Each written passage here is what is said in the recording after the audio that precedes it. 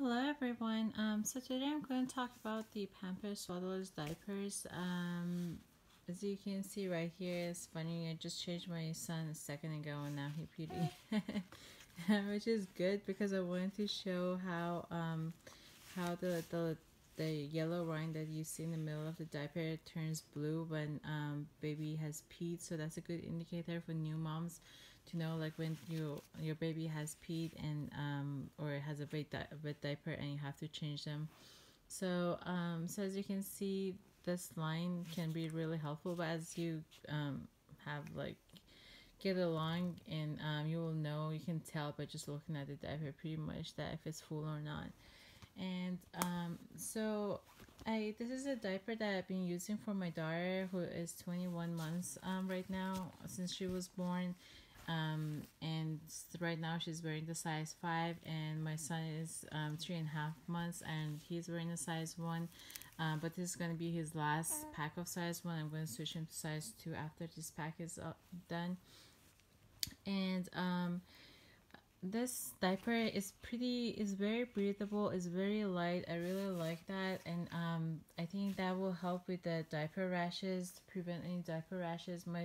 My daughter only maybe had one time that she had diaper rashes, and that's not really that much. And my son has never had any diaper rashes since he was born. And I actually think that that has to do with the diaper and how breathable it is. And so that's one reason I really like this diaper. The elastic, it has the little velcros right here to secure the diaper, which is pretty, it has pretty good quality. You can close and open as many times as you want. It'll still stick to the diaper. And my only thing that I really don't like about the diaper is the design.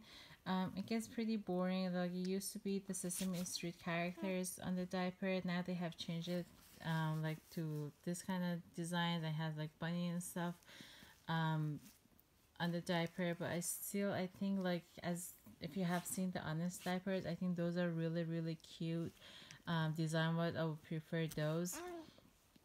And if but the it has really good elastics at the top, and also on the at the leg part.